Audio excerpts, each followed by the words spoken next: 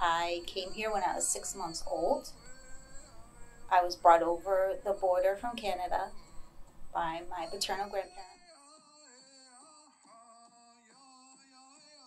I was told by family members that my mother existed somewhere and I had a grandmother somewhere and I had brothers and sisters somewhere, but it didn't feel real. It was like when you grow up and you learn about natives and you kind of think they're extinct and they're not around anymore.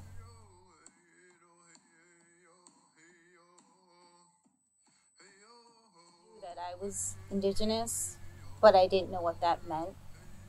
So there was a big blank space in my soul almost. And the only other person that I knew was indigenous was my brother.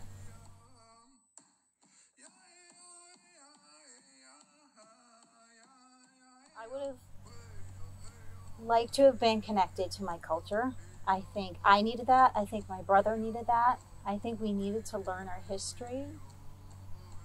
We needed to know what was in our DNA. We needed to know that intergenerational trauma existed. I think it would have been easier for us to cope with being in an all-white school, all-white neighborhood. Definitely, I think it would have helped my confidence. We were both definitely lost when we were kids.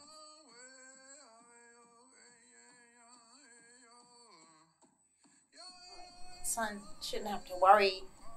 We're so close and we have such a good bond, and my 17-year-old, he suffers from anxiety anyway. And I just know that they need me and I need them just as much. It's like, how does this happen? I think a lot of people are like, how does this happen?